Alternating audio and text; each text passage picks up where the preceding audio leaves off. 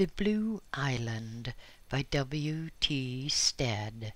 Read for you by BlueFriend in beautiful BC. Chapter 12. I come now to the last days on the Blue Island, and the taking up of our residence on the next and far more permanent world.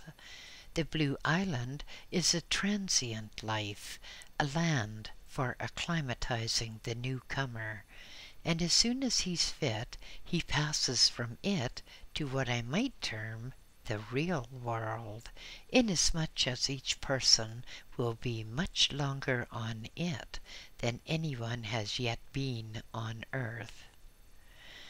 We can, at will, return to the Blue Island, and many do so frequently, both to meet newly arrived friends and associates, and to help any person or group with whom we are in sympathy. These are only visits, and we do not ever again return there to live.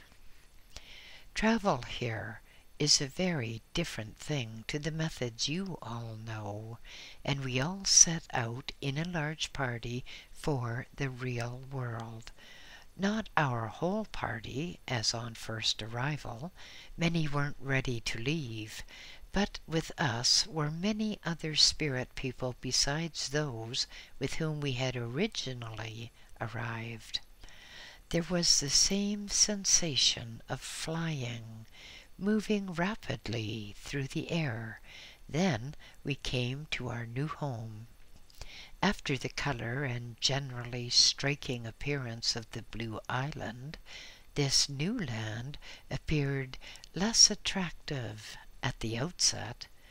It was more toneless in color, the people more engrossed in their regular routine. It seemed as if we had returned to earth life again, it was so like it. I think on arrival here we must all have been attracted to different parts of this land, for my own seemed strikingly like parts I had known on earth, and there were also buildings that I knew.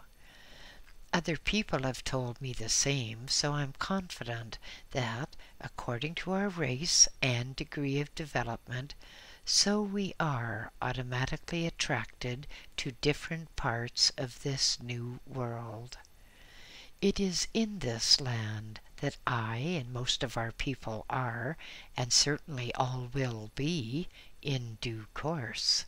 We continue our studies and our work of developing spiritually, whilst at the same time controlling and dispersing the few still clinging earth habits and thoughts. We are all very much more conscious of each other in this land, and life resumes a much greater similarity to the life we have known on earth.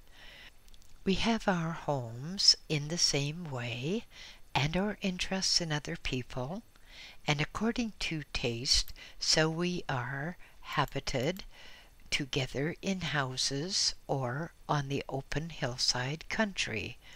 Some people live in very elaborate palaces, and it is very curious to note that many of these people are those who have led very rough and hard lives upon earth. Their idea of heaven is a palace and a life of ease.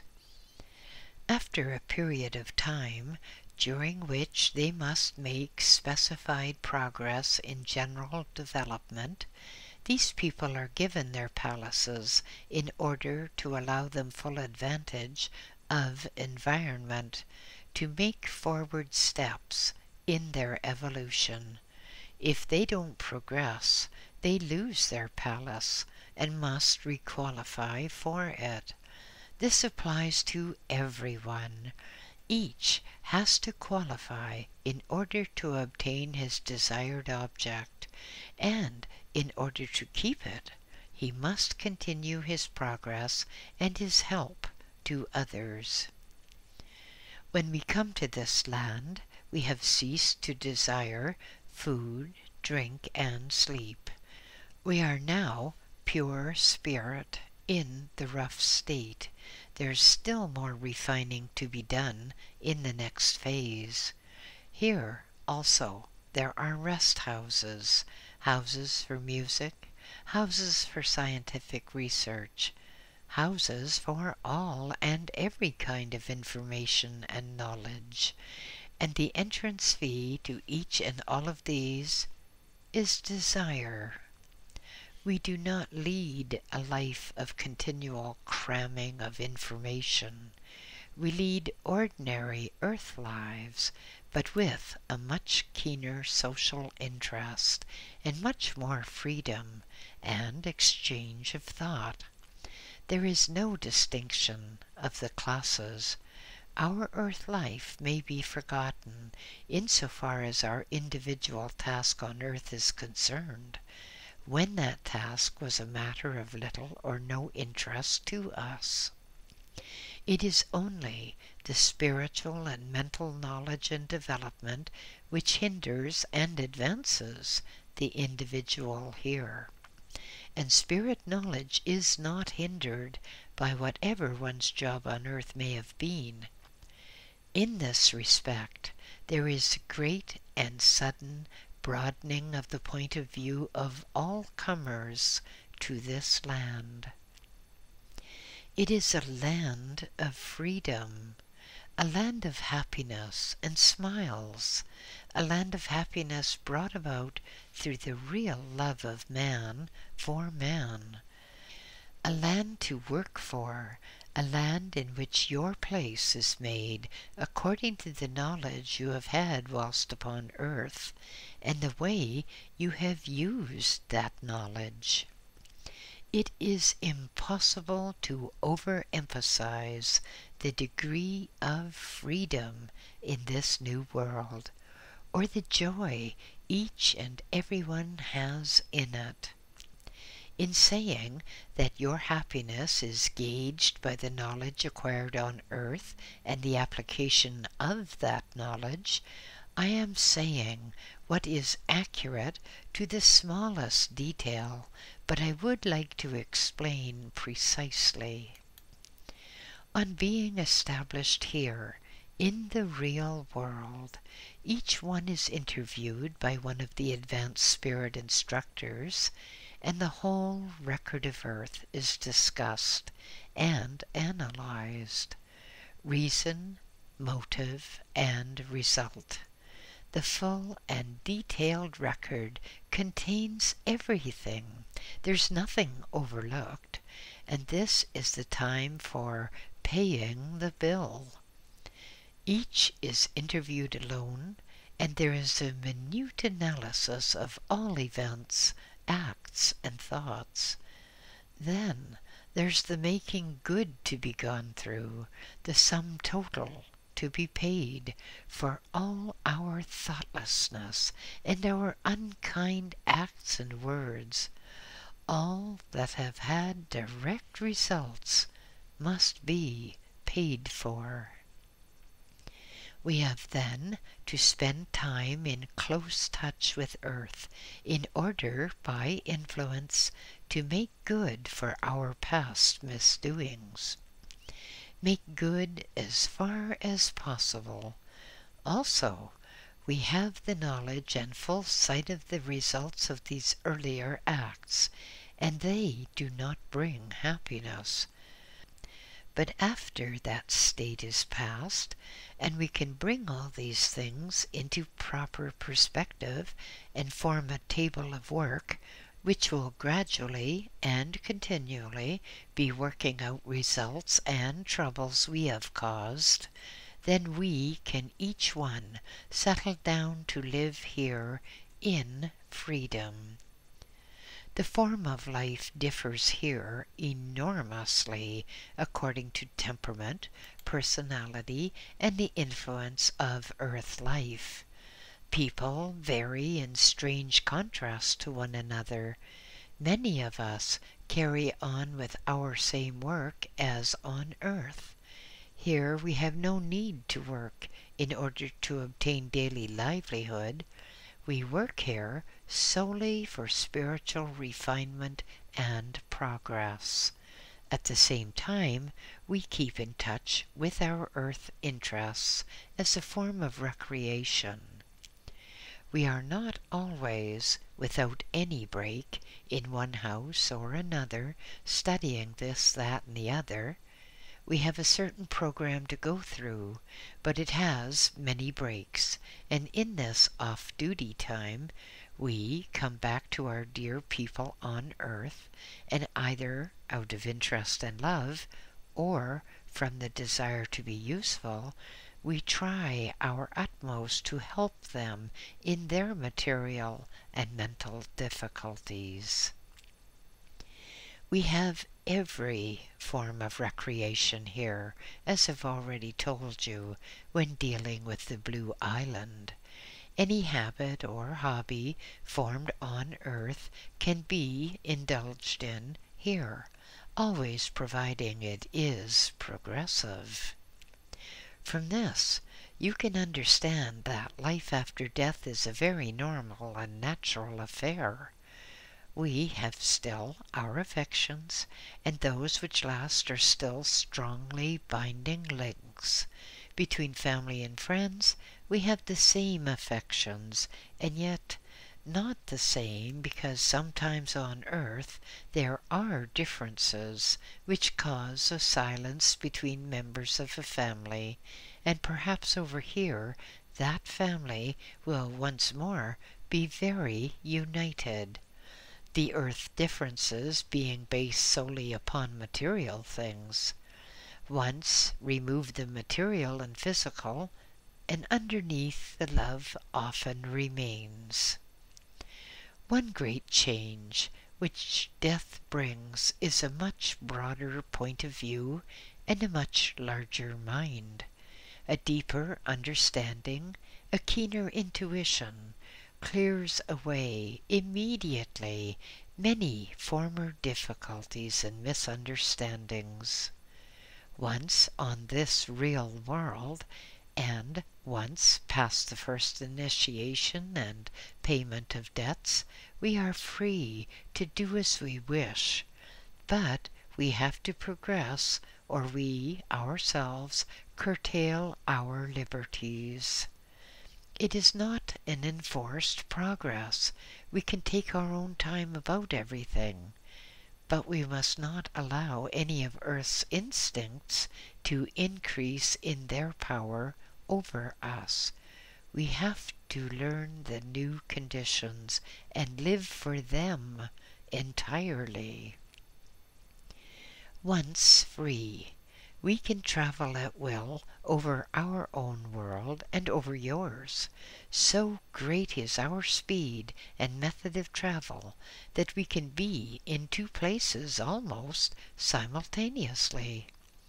Everywhere we go, we are conscious of the general love for one another. It is much more evident than on earth, and that great affection is the direct cause of the general brightness and radiance of this world. I do mean that it gives off rays of lights, but rather than the general atmosphere is light in quality and very invigorating and strength-giving.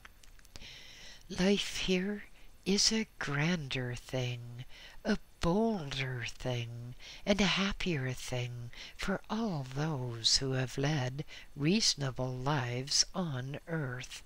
But for the unreasonable, there are many troubles and difficulties and sorrows to be encountered. There is a great truth in the saying that as ye sow, so shall ye reap.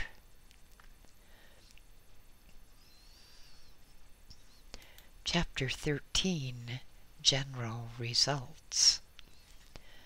I have been away from my earth life now a number of years, and although I have been in constant and unbroken touch with my old conditions and affections, I have never, since leaving the Blue Island, had any desire to return to the earth for habitation. There have been many occasions when I have, very badly, wanted a tongue for a few hours. With my extra sight, I have known the right treatment when seeing certain situations being mishandled. At such times, I have very badly wanted to return to earth for an hour, in order to be the means of bringing about great improvements. Beyond these passing desires, I have had no wish ever to take up residence on earth.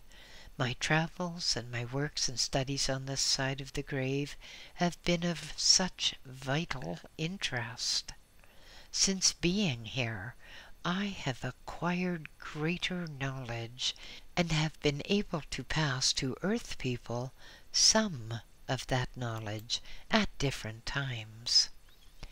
Ever since my leaving the world, or your world, I have been keenly interested in its development, and very live to all its internal and external difficulties.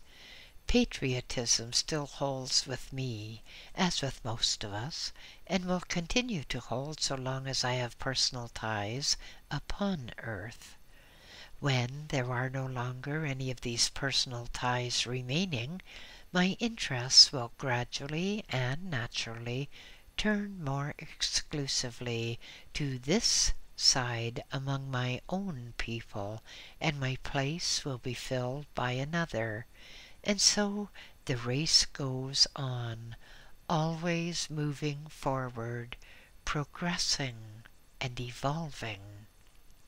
Looking back on it all since I first came to the Blue Island, I have great satisfaction in seeing the advance I have made.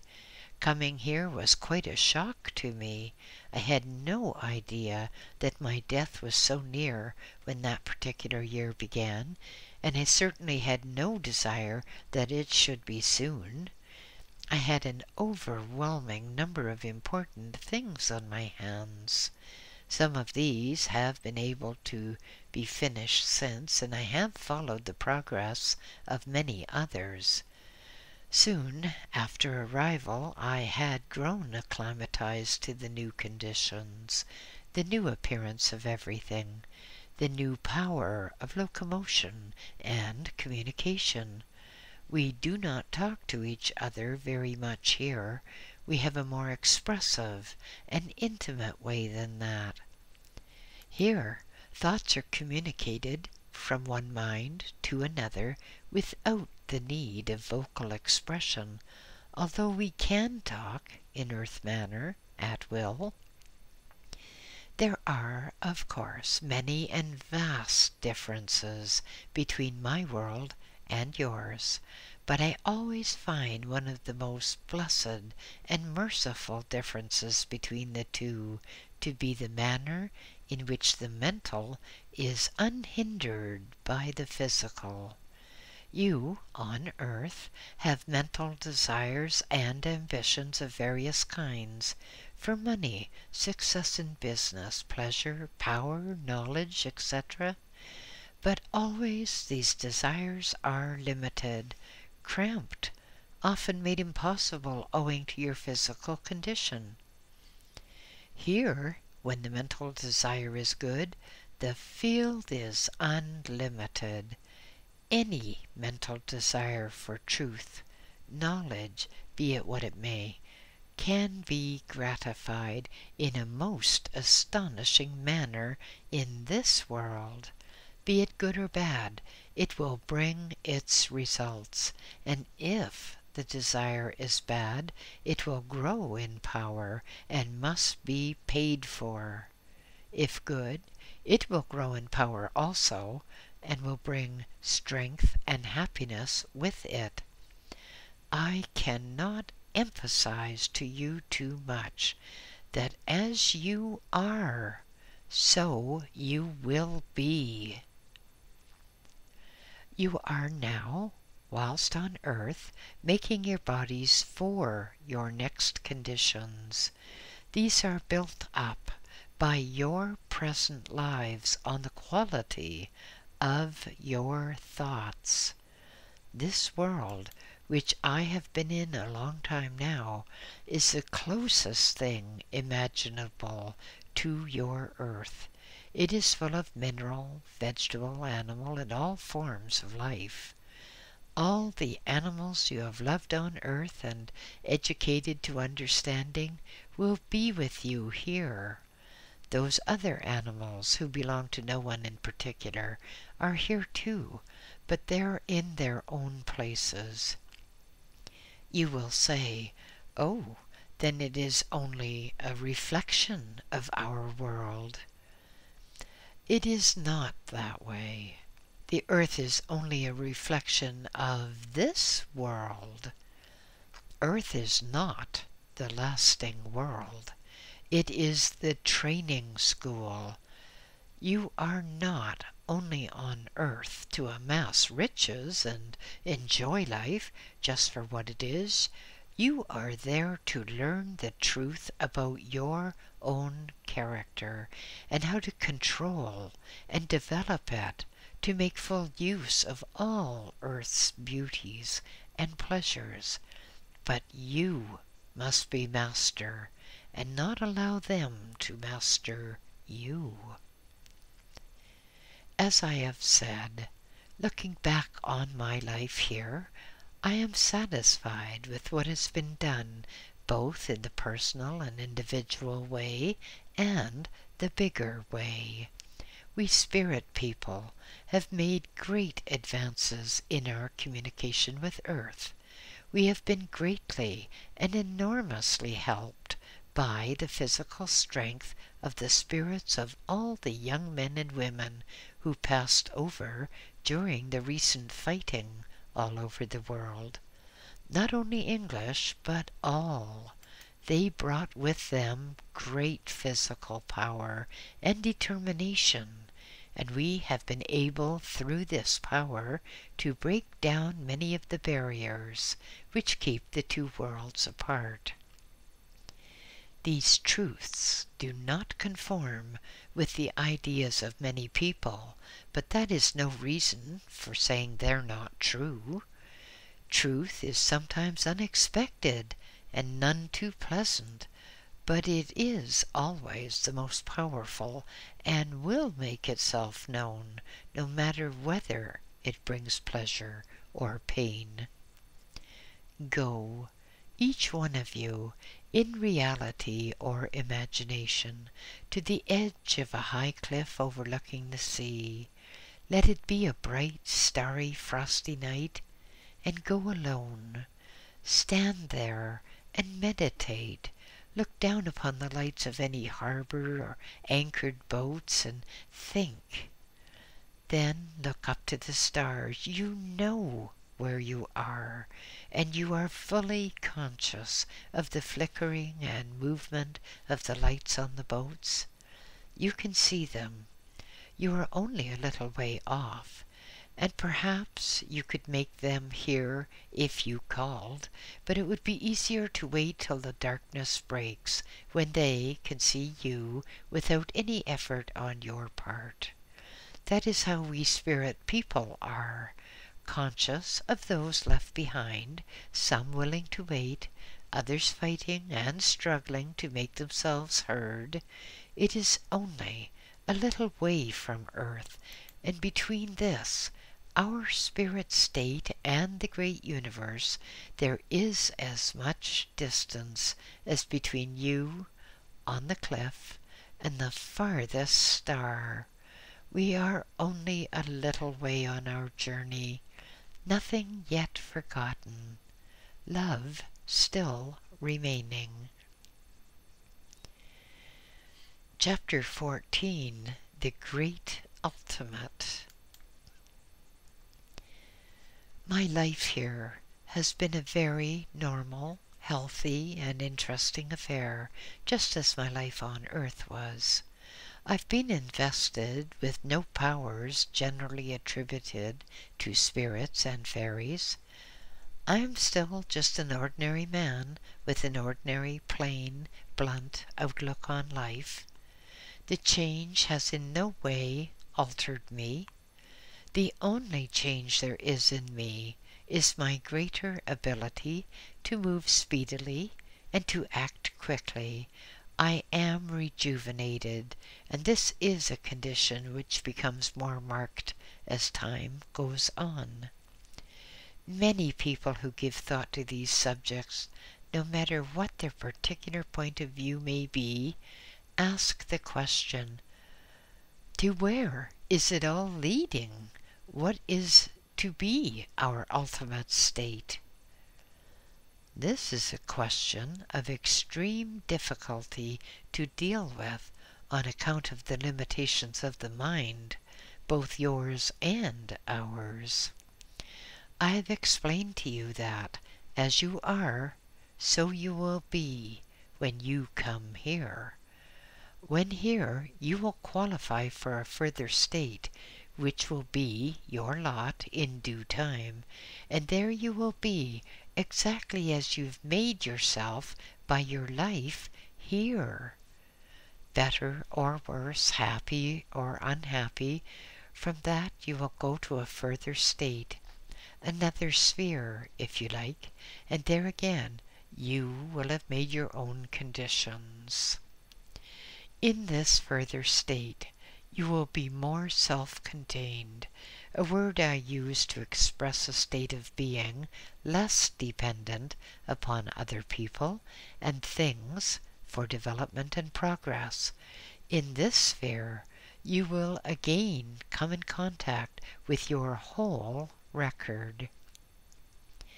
A record in full of all former states, and from this sphere, if your record is qualified to the point of allowing it, you will be given the choice of returning to earth again, reincarnating.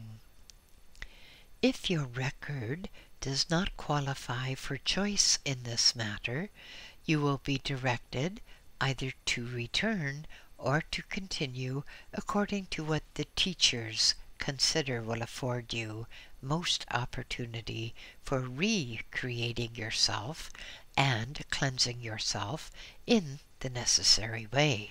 It is from this sphere that spirits return to earth, but by the time the most progressed spirit has reached this state, he's forgotten in detail his association with earth.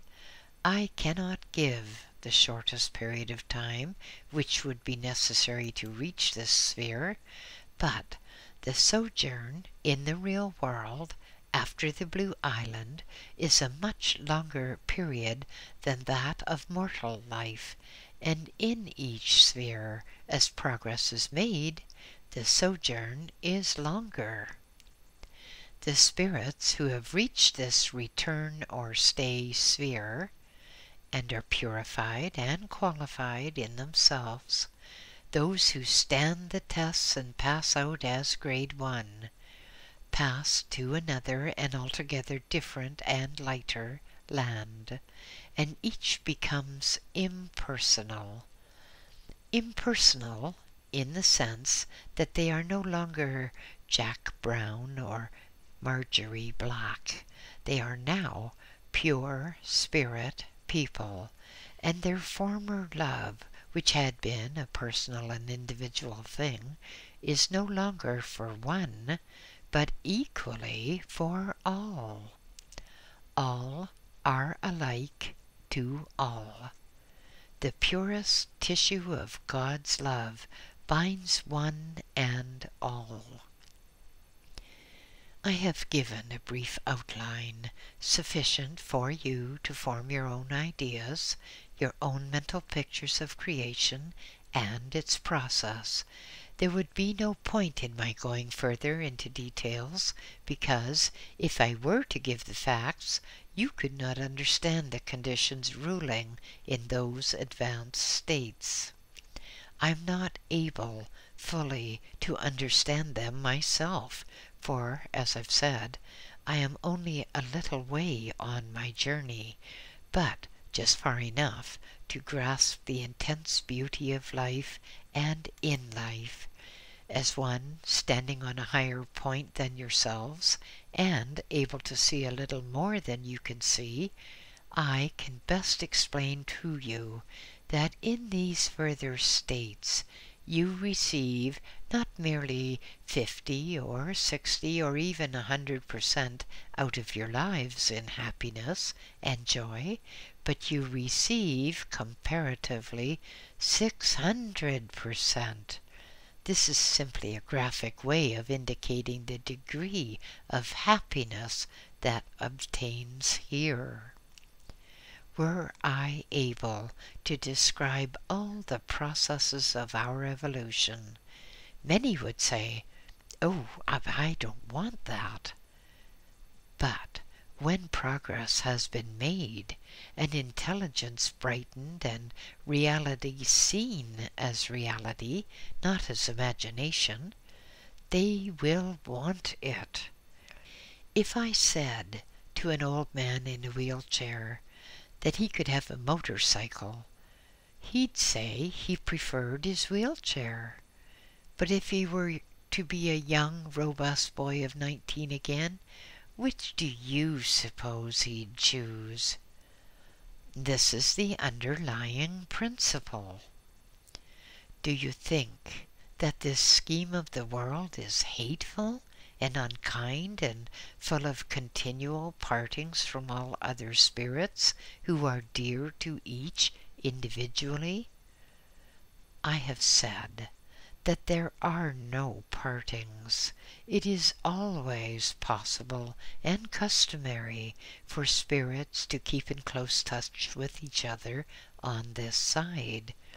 When the highest states of the impersonal are reached, there are no partings from dear ones, only a wider opening of that same door of love, a higher, purer love, a golden or God love, to admit not 1 or 2 or 20, but to embrace all. Chapter 15. Christ and Spiritualism. Unfortunately, the word spiritualism has been associated with so many misconceptions that it affords scope for misinterpretation, and for this reason thousands of people misunderstand the word and suppose that it deals only with forms of fortune-telling and chicanery of all kinds, and must necessarily be wrong and dangerous, therefore the work of Antichrist. For this reason, it is a barred subject. Not only do these people know nothing about it, but they are so horrified at the travesty they themselves have created that they would refuse to hear or see or read a word upon the subject.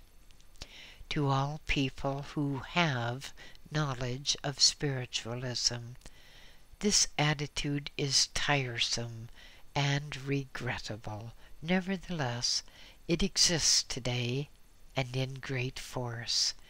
In my concluding chapter, I want to say a few simple words on this point. Spiritualism is not the work of Antichrist. All the teachings of Christ are to be found in the teachings of spiritualism.